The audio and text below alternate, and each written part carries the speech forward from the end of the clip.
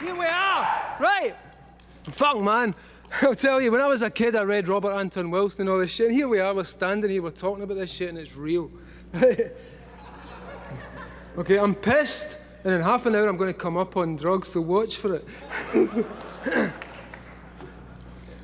I guess, I don't know, is there any practicing magicians in the audience? Put your hand up if we got any. Yeah, come on, bold. A few. Okay, by the time we finish this, you're all going to be practicing magicians. This shit's easy, right? I'm like you. Basically, why are we here, right? Why are we here at this thing? What's this all about? And by the way, this is a Scottish accent. So, reset the filters and pretend it's Sean Connery talking to you, okay? 007. Right. So if you can follow me, I'm just going to talk the way I talk, and fuck you if you don't understand me. The deal is this. I've been writing this comic for the last 6 years, and the weird thing was, like you, like everyone here, we're trying to figure what's going on. Why do we feel different? Why don't we fit into this world? Why do we think that they're not telling us the truth? So I went out and I read Robert Anton Wilson's books when I was 20 years old, which is 20 years ago now. And I figured, is this guy bullshitting me? He says we can talk to aliens, we can talk to people from Sirius. Is he talking crap? He said Aleister Crowley's got methods for contacting alien intelligence and for changing the world. Is he talking crap? So I did it. And no, he's not talking crap. Right? And we can all do it. And this is by way of trying to demolish the counterculture and replace it with something useful. We're just going to start here and see where we get to. When I started doing The Invisibles, which is a comic book for people who haven't seen the thing, it's a comic book which is kind of my attempt to explain what happened to me after I'd been abducted by aliens in Kathmandu in 1994. And the only reason I was abducted by aliens in Kathmandu in 1994 is because I went to Kathmandu in 1994 to be abducted by aliens. And it works, right? And these fuckers, they will turn up. And what they told me was this, and they tell everyone this same bullshit, but it's in different perspectives, it's from different nervous systems, it seems to be filtered through everyone's own view of the world, but they keep telling us the same shit. So I met these guys, I'm sitting in the roof garden of the Vajra Hotel in Kathmandu, and I was totally doing tons of dope, you know, but in my defense, I do like a quarter of dope a day, and I've been doing it since 1990. So I know this shit, and as you all know, everyone out there who's ahead and who knows what I'm talking about, you don't hallucinate, right? If you go to the garage, it's the fucking garage. If you go to the 7-Eleven, it's the fucking 7-Eleven. You might be stoned, you might be picking up lots of interesting little bits and pieces that you don't normally get when you're straight, but you know what's real and you know what's not real. So, as I say, in my defense, man, I was loaded. But this was the end of a week in which I'd been loaded every single day, and I'm sitting up there in the roof garden, and suddenly these fuckers arrive. And they arrive en masse, and they look exactly like Terence McKenna described. Why is that? Because I just read Terence McKenna a year before. What they told me was they took me out of my body. I wasn't in my body anymore. This doesn't normally happen with hash. This happens on DMT, or it happens on ketamine or something, right? I'm on hash, a tiny little bit, size of a lentil, and I start tripping, and I'm out of my body. And these fuckers are there, and they said, where do you want to go? The first thing I said was Alpha Centauri, which is the first thing you would say, of course. And they took me to Alpha Centauri, and it's fucking real. It's there. There's 3 suns. The whole thing was moving exactly as we're told it's supposed to move astronomically. And I'm there, and I said to them, oh, what the hell's going on here? As you might. And they said, we've come to tell you this stuff so that you can put it in your work and explain it to the world. Right? Why do they always say that to everyone? Why do they always tell everyone to go out and tell the world what's going on, and everyone tells us the same shit?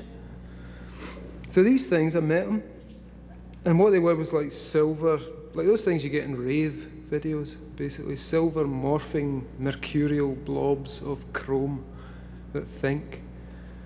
And they took me to the 5th dimension. And the 5th dimension is outside space and time, and they explained to me what time is all about. The universe we live in is designed to grow larvae, right? Believe it, you don't have to believe it, I'm just setting the story here. They explained to me that Beyond space and time, we have our actual selves. These things that we're experiencing right now are sections through time. Everyone in here is a section through time. But in actual fact, you're not experiencing your real body. What is your real body? Your real body is a process that starts when you're born and it moves forward until you die. That is you. Seen from outside, that's what you look like. You look like a gigantic centipede spread around all the little things that you always do, up and down through your house, up the stairs, down to the store, back. And it's a centipede. It's us, right? It starts as a little baby and it comes out your mother's womb and it gets bigger. And that is the process in time. Like I say, we're experiencing sections now, so we don't spend a lot of time thinking about this. But think of ourselves as processes through time, which is what we actually are. We all know we were 12. We all know we were 10 years old. Where is that? Point to it. Show me that you at 10 years old, and yet you were there. So these things said to me, this is what's going on. We use time to grow larvae, because outside space and time you can't grow anything because it's timeless. Nothing grows. What you want to do, if you want to make one of these higher dimensional beings who's actually us already, is you grow it in time. So you make a universe. And how you make a universe is you plug a little part of yourself into the information world that they live in, which is what I seem to be experiencing. It's a sea of pure information. And they exist in that, but there is no time. Time is part of that, but this is the fifth dimension. It's time, space, breadth, depth, plus. And they said to me, the universe you live in, the world you're living on, is a larvae. Every single one of us here is the same thing. There's no distinction. All we do, we don't understand what we are.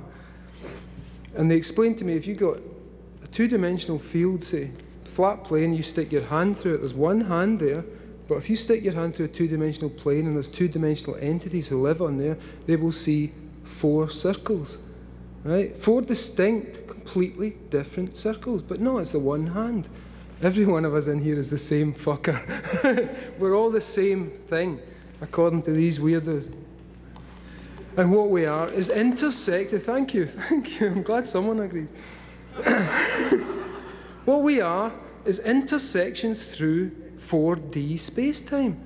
So, yeah, I look like this. I stop here. No, I don't stop here. I've been here for, what, 5 minutes now? Where was that guy who was here 5 minutes ago? Right, where is he? Point to him. But he existed. You all saw him. I saw you 5 minutes ago.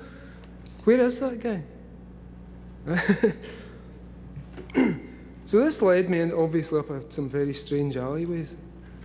And these things explained to me that, as I say, the universe is some kind of larval entity. What it does is it proceeds through stages of development.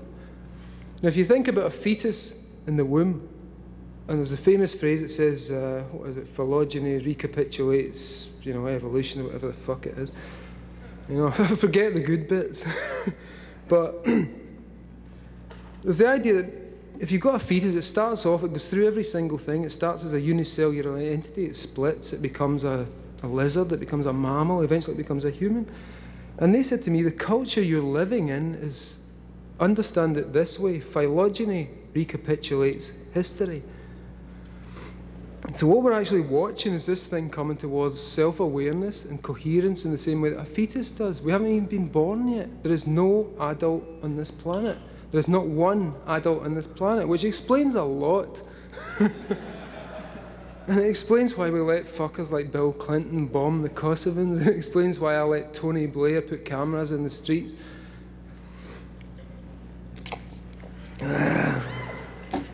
Punk rock, dude. This is a Donna Karan suit. Fuck it.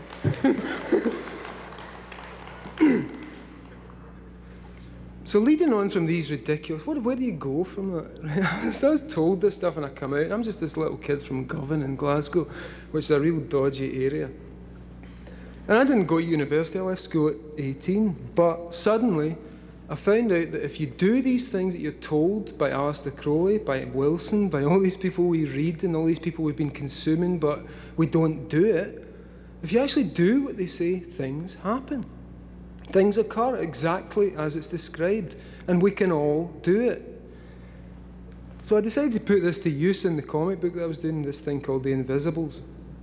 And the idea was to kind of get all this down on paper and somehow look at it, not to accept it as reality, to accept it as purely, this is part of human experience.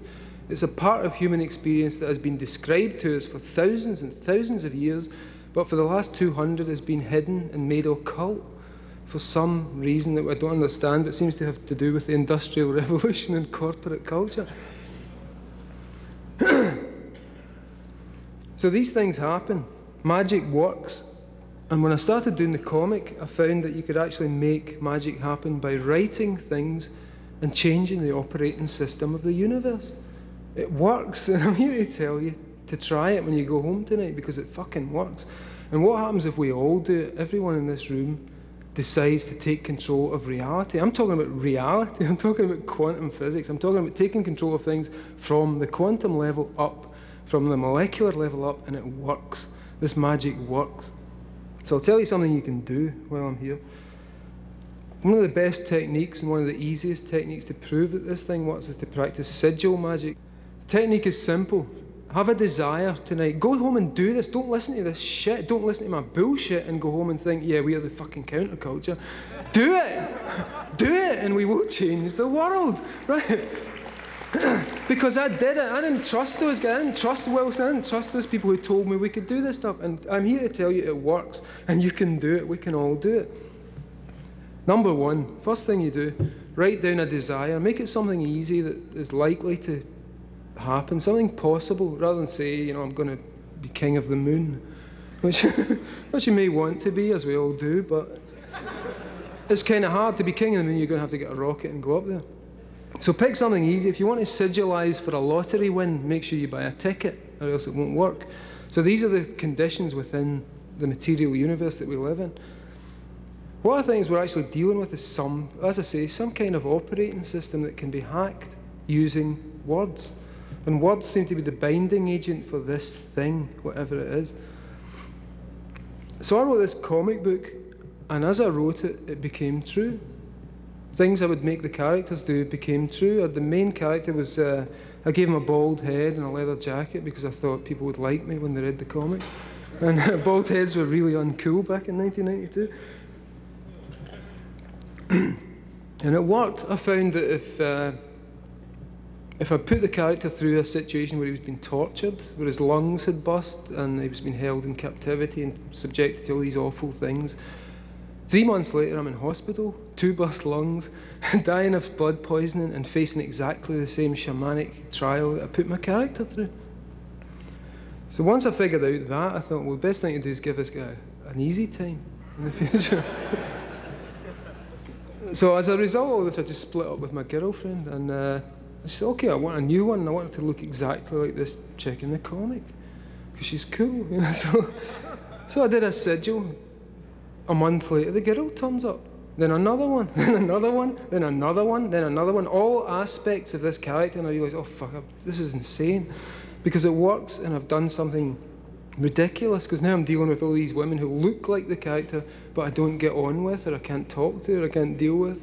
And I began to realise a little bit about how this stuff works. So beyond that, I decided I won't just use it to get laid, because it seems pretty pretty low grade kind of way of dealing with magic.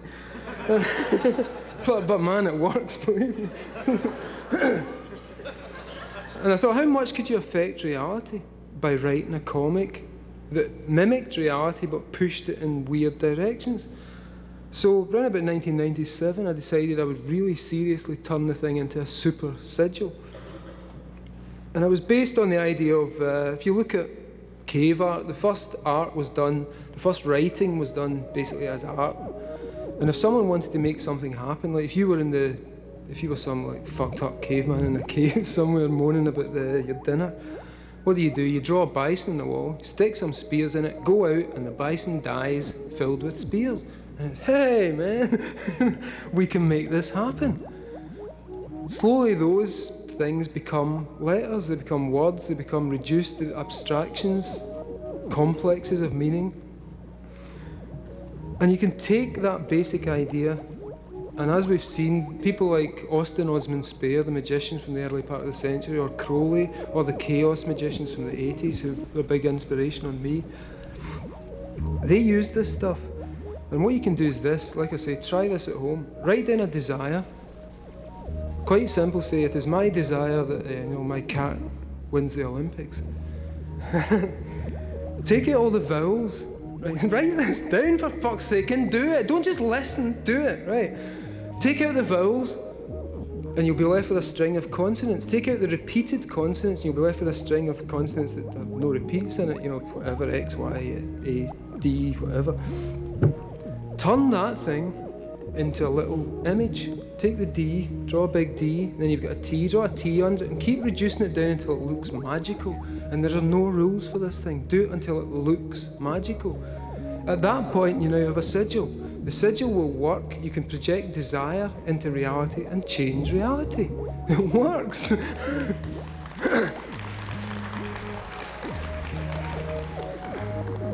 Those must be the people who've done it. So please, write this down, go home and do it, and check it, verify the results, because scientific procedure, I was reading this thing in New Scientist this week, and they said the difference between bad science and good science is that scientific procedure has 3 criteria. And the criteria are that you can verify results, you can talk to other people who've done the thing and make sure, that it works out. You can duplicate results, and also some other thing I'm forgetting. But yeah, 2 things is fucking good, isn't it? 2 out of 3. This is verifiable. People have been telling us about this for thousands of years. The Tibetans have been telling us about this. The Mesopotamians have been telling us about this. And why has it been made occult? Because Coca-Cola have got the secret. These people know what we're talking about here, because what you do is you create a sigil. Coca-Cola is a sigil. The McDonald's M is a sigil. These people are basically turning the world into themselves using sigils.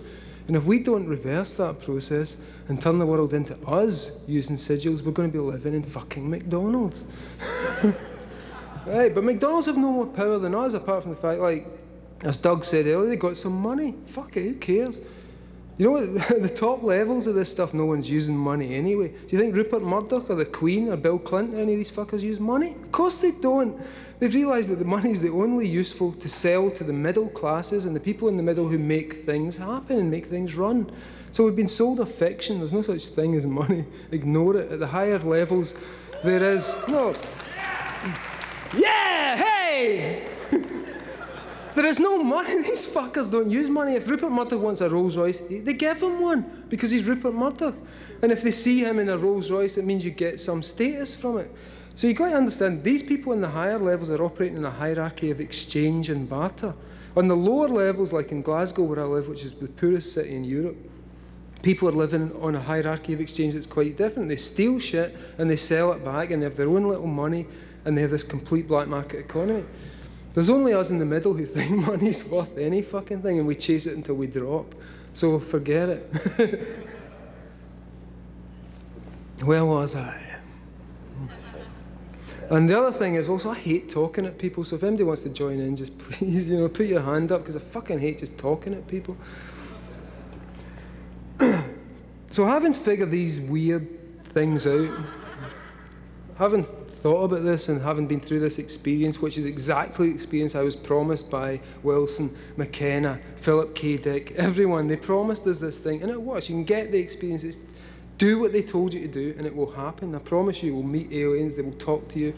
The Golden Dawn called this the conversation of the Holy Guardian, knowledge and conversation of the Holy Guardian Angels, sorry. So it's been around for a while. It's accessible to everyone. Magic is accessible to everyone. The means of altering reality is accessible to everyone. And when everyone starts doing it, we're going to get to see desire manifest on a gigantic scale. Everyone's desire. What happens when everyone's desire becomes manifest? Does the universe have to split up into 1 billion to accommodate it? Do we all have to suddenly understand that we're all in the same place and we can all share each other's desires? I don't know. I'm just here to talk about this stuff. So beyond that, beyond the alien abduction experience, I was working on the comic, and I began to think about, seriously, I'd set up the comic to try and explore some of the problems we were dealing with. which are, as Doug pointed out earlier, problems of duality, us and them, good versus evil, this versus that. And as I worked my way through the comic, I began to realise some interesting things. I'll share them with you. These might not be true. They're useful little thoughts. You might be able to spin them, do something with them. But really, I'm just up here as someone who has read the same shit you've all read, put it into practice and found that it works. So here's my version of what happens. Doing the comic, I set up these characters. The whole thing was set up as an adventure story where there's some bad guys who live in another dimension who want to enslave us all, and there's some good guys who live in another dimension who want us all to have a good time. In the middle, there is us. And we are trying to obviously have a good time. Everybody wants to have a good time. You know, Hitler wanted to have a good time. And we all want to have a good time. So we've got to understand that as a starter. The more I set up these dualities, the more I set these people against the opposition, the more it began to seem like a complete crock. And we'd been sold this nonsense of opposition. And I began to find, the closer I got to the end of the series, that the whole opposition element of it was the least meaningful, least important part of it, and that we've actually been deluding ourselves in a lot of ways. Beyond that, I found that we've been deluding ourselves in the worst way of all by believing in the individual. Right? Stay with me on this. Kafka, Orwell, Patrick McGowan in The Prisoner, everyone told us the individual was the most important thing we could be. Everyone is fucking quirky these days. Every shit in the window of MTV is quirky. Everyone's cool. Everyone's smart. It's not true.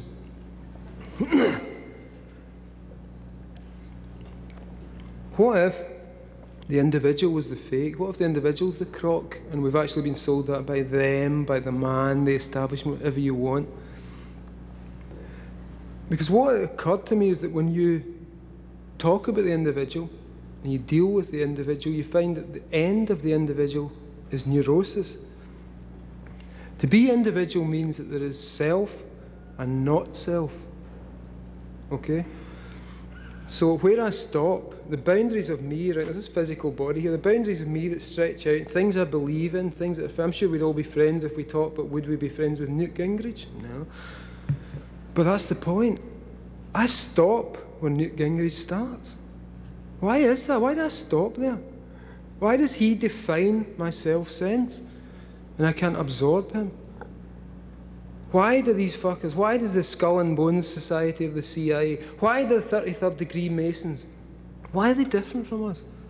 They're not. They want to explain things. They want an answer. They found an answer that seems to suit them, which seems kind of uncool and cruel to me because it involves exploiting other people, but they're looking for an answer. We're all looking for the same thing. Why are we here?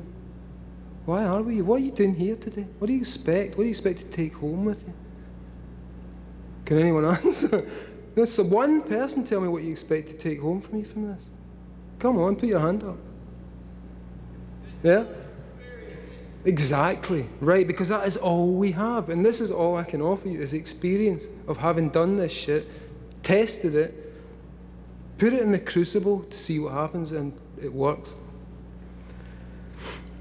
So I began to think more and more about the individual, and I looked into what that actually meant. And what it was a structure that was pretty much created, the ego structure was created out of what Julian Jaynes calls the bicameral mind, becoming one mind. And apparently, according to him, he says that back in the old days of the Greeks and the earliest writing in the world, people didn't have self-consciousness in the same way that we have. They didn't have egos. They didn't understand themselves as I in the same way we did, because the corpus callosum that connects the two hemispheres of the brain wasn't connected. So if you heard a voice, that voice was God. And Homer and all those guys have got plenty of examples of people hearing the voice of God and acting on it. Alexander constantly acted on the voice of God. Julian Jaynes suggests that it wasn't the voice of God, it was the voice of the left hemisphere of the brain communicating with the right hemisphere of the brain, interpreted as a God. So okay, now we've got the two things joined together. We've got this beautiful bridge in the middle that links the two. But we still have the ego structure, which was then created when those things linked, because suddenly we linked, oh fuck, I am that I am. This is my God is this, I am separate, I am one. We made this idea that we're somehow separated from nature. No, bullshit. Again, I read New Scientist last month, right? New Scientist last month, they're talking about nature, we must control nature, we must do this. How do we deal with our relationship to nature? We are fucking nature. There's nothing on this planet that is not nature. Power stations are nature. You know, like atom bombs are nature, because nature made us to make those things. Either you trust nature or you don't trust nature, and I trust nature, okay? So we have to assume, what is nature getting at here? If we ignore this crap that we're somehow isolated from nature, that we somehow have to tame nature, of course, nature knows exactly what it's doing. The planet is not in danger, we are. The planet will survive. The planet's been through like ammonia atmospheres and impossible to live on and everything dead, and it gets its way back out of it. We're in danger. Or so we think, because our hubris tells us that we are in danger. Our hubris tells us that we're about to destroy the world. We're going to wreck the planet. We'll fuck the atmosphere. No, we'll fuck our atmosphere. You know, some trilobites will come up and they'll be able to live in anything we create. So that is not the problem. The problem is, we're standing here at the 21st century stuck with individuality because we believed in it so much. It seemed so important that we should all be distinct. What happens if we stop being distinct? And what happens if we think about individuality as something that was actually just scaffolding for where we are now? So if you create a skyscraper, you put up your scaffolding, you build the building, and what's happened here is that we've overlooked the building and focused on the scaffolding. You know, why haven't we taken the scaffolding down? Let's do it today. Take the scaffolding down. Because the individual was a way to get us to this point. And what I really think, and basically why I'm here, is to try and punt this notion. After doing this comic book for 6 years, after thinking about this stuff for 6 years, after proving that it works for 6 years, I'm left with this notion. We've been fooled, and we've fooled ourselves, and we continue to fool ourselves. And like Doug said, there is no us and no them, there's just us. And somehow we're trying to make this thing work, and it does work. Say, for instance, most of us here probably are pretty counterculture types. We've had some, you know, we like our drugs, we like this and that, we like breaking a few rules. But we don't like the police in general. You know, who here loves the police? Hands up. Nice one. Because I'm going to teach you to love the police. Why do we hate the police? If we want to change things, why don't everyone in here, let's go down to the local precinct and join up. Are we going to do it? Who's going to do it with me? Because I'm not going to do it. Right? And why? Why are we not doing that? Right, so we're hating these guys who've taken on this thing. We've chosen the biggest lunkheads in society to protect ourselves from the fuckers in Rikers Island. Because we are scared of them. You know, we are scared of them. We are middle-class, libertarian liberals who are shit scared of being raped in prison. So we create the police. And we get the lunkheads who will obey what we tell them to do. They'll actually obey us. Those fuckers will do what we tell them. And we say to them, protect us from those real fuckers, those bikers, and those black guys, and all those awful guys who's going to come and fuck us up and kill us and steal all our stuff. We put the police there. We put them there. And we don't want to go there because we're smart people, we're cool people. We don't want to go and hit anyone. We don't want to go and enforce the law because we don't really believe in it. But we know some poor bastard has to enforce it. Why do we hate those guys? Because we put them there.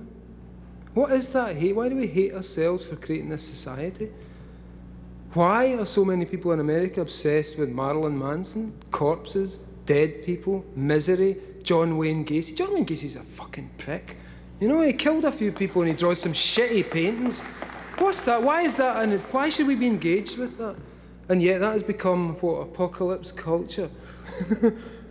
Where do we go from here that isn't that?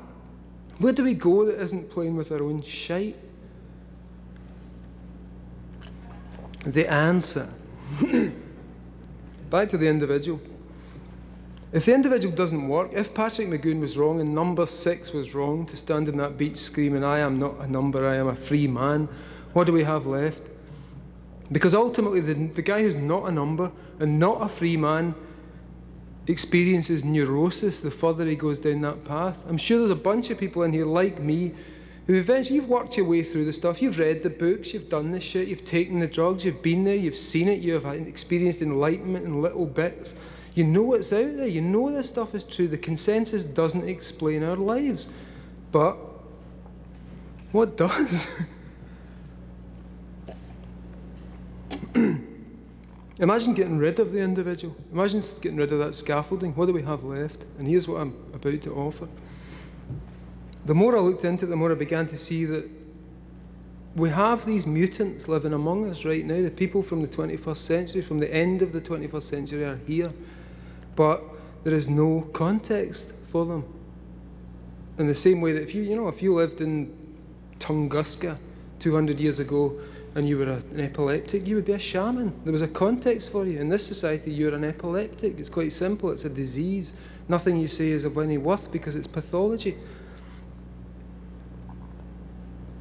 If, on the other hand, you look at these people who are out there, who are the mutants, and what do they call it? Multiple personality disorder. This is what lies beyond the personality. This is what lies beyond the I, the bullshit. Because if you take I to the limit, and like I say, I'm sure a lot of us here have done this, it becomes, all that happens is self questions self.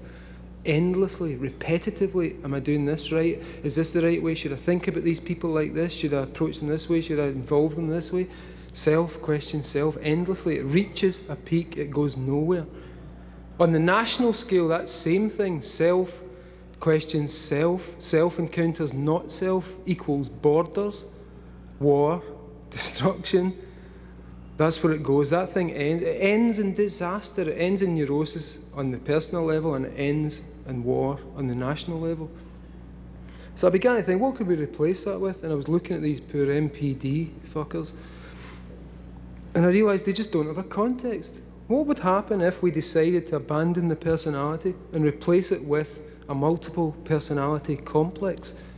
Because as we all know, everyone in here, I'm sure, I mean, I feel as if I can say this for certain, knowing human beings as they are, sometimes you do things that you don't want to do. Sometimes you do things that are contradictory to what you think. Sometimes you fuck yourself up. Why? Because there's not one person in here, there's hundreds. And if you start giving them names, and if you start shuffling them about, and you start playing with them, you become a bigger human being. Because you've no longer allowed yourself to stop at your boundaries. Imagine the personality as, well, let's choose Windows, even though it's a contentious one. Imagine the personality as Windows. Instead of the personality, there's so many people, I'm sure you've met them, you talk to them and say, no, this is the way I am, I've worked on this is me, and I won't change. And you just have to work with that. You know, this is me, this is important, this is what I've come to, and this is what I've made of myself. Bullshit. They're trapped. They don't go anywhere. They're stuck there. What if those same people were then given Personality 2000, which is an upgrade and an add-on? And here's a bit to your personality that likes hip-hop. Here's a bit to your personality that likes ballet. And because we've all got them, and because we've got the fucker, we've got the serial killer inside, we've got the wonderful new age bastard, we've got whatever we like, we've got James Bond in there, you know, we've got Pussy Galore in there, they're all there. So what I'm suggesting is that we start working with it. Abandon the personality, abandon the individual, abandon the I because it's a lie and it has held us down, it's been like a weight around our necks. It was useful for the last 2,000 years of history because it created this out of the chaos that was. And this is more coherent, more useful, more meaningful.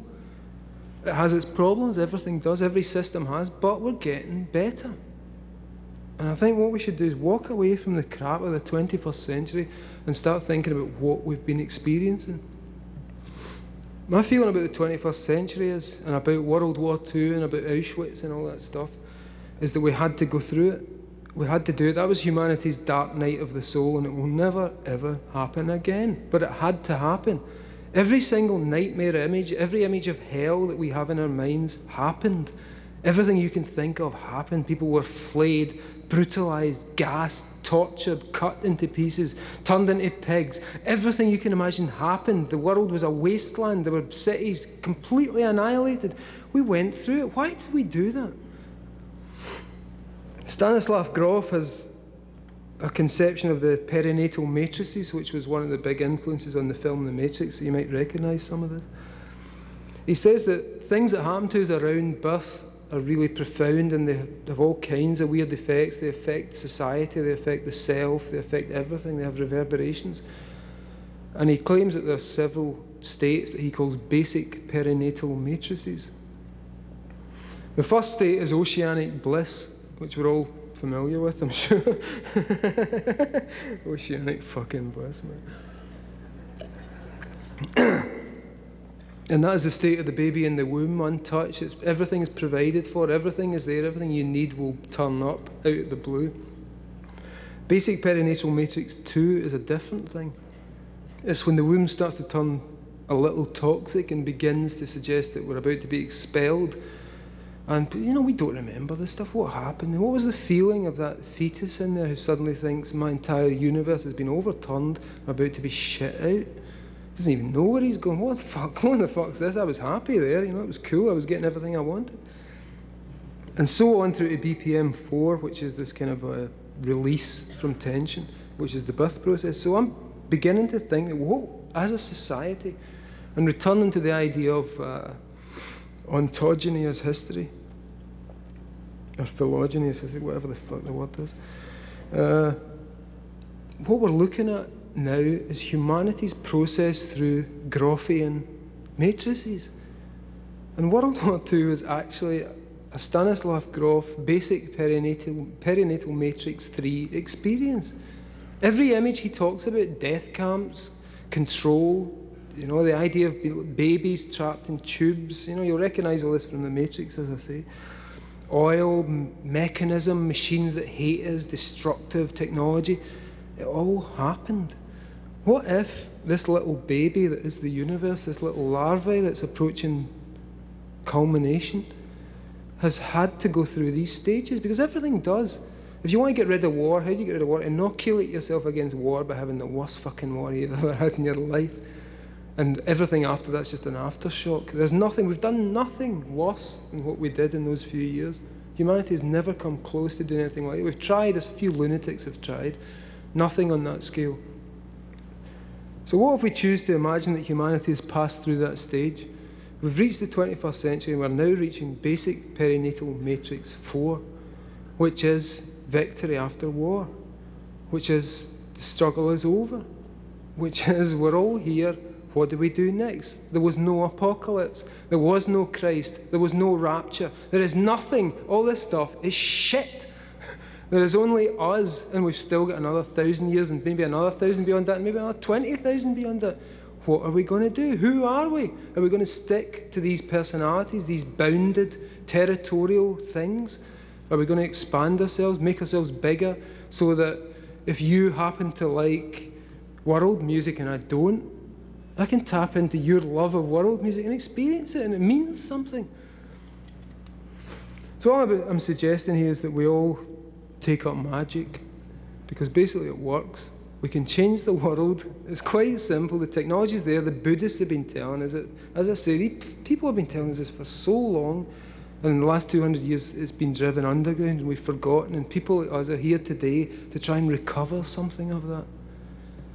And the way to recover it is to do it. Do the techniques. Go and buy an Aleister Crowley book. Buy one by Phil Heiner, Peter Carroll, that's more up to date, and you don't have to bother with that 18th century fucking language of that guy. But do the shit, and you will find it works. And we stand here now. This is the counterculture. We are the counterculture. This is like this shit. I went to something like this in 1987. There was Robert Anton Wilson, the whole deal. And I remember sitting in the audience thinking, fuck, rave is dead. Because it was that kind of thing. So that version of it's dead. The hippie version of it is dead. We stand here and we're looking ahead. What we're going to do. Abandon the personality is what I suggest. Get rid of the sense of self. Get rid of the sense of I and make yourself something bigger. Imagine that every time you want to learn something new, it's a new computer program. You can buy the operating system, the update. You can learn to fly a plane in 7 days according to neuro-linguistic programming. So why not? Let's do it. Do we want to change things? Or are we just sitting here talking? No answer. Are we talking at all? Do we want to change things? Yeah, right, that's why we're fucking here, man. That is why we're here. So what are we going to do? If you want to change things, the first thing you have to change is yourself. Because if you don't change yourself, you will take on the world as if it's yourself and fuck up. You will really fuck up. Because if you don't understand your own dark side, if you don't understand your own weird, shitty side, if you don't understand the fact there's someone in there who will kill your mother, if need be, if you can't take that on, if you can't take that on board and realise that Charles Manson and me and you are not much different, that John Wayne Gacy and me, you're not much different except that he did it. You know, there's those days where I'm going to kill that motherfucker, but we don't do it. But it's in us, and it's there, and so much of this is denial, that we have no dark side. You know, the hippies and those lovely people in the rave era who were on ecstasy, they tried to pretend we have no dark side, and what happened was they get fucked up by their own dark side, as will always happen. So let's kiss our dark side, let's fuck our dark side, let's get him down there where he belongs. And he can tell us stuff, you know, that thing's useful.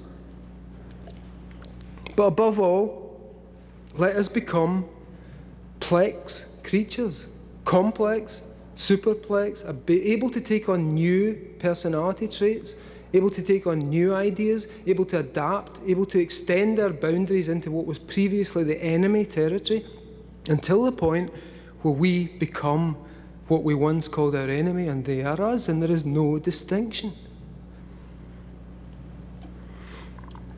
Mad cow disease, or BSE, or CJD, Creutzfeldt-Jakob disease.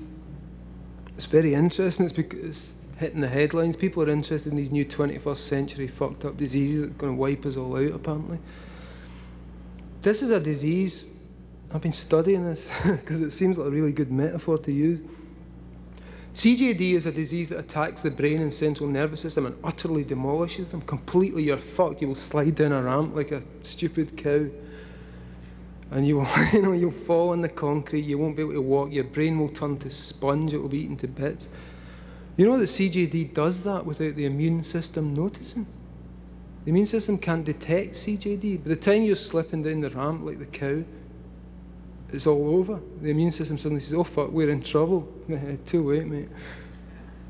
So what happens if we act like CJD and BSE? What if we colonise the culture? What if we give it something it can't swallow? And this is a little bit like what Doug was saying earlier. We go in there, they want us, they're desperate for us because they think we know this shit, we know something they don't know, we're attached, we're connected in some way that they don't, whoever they, you know, these poor bastards. They're looking at us as like, I've got a leather jacket, I know something. But that's what they think.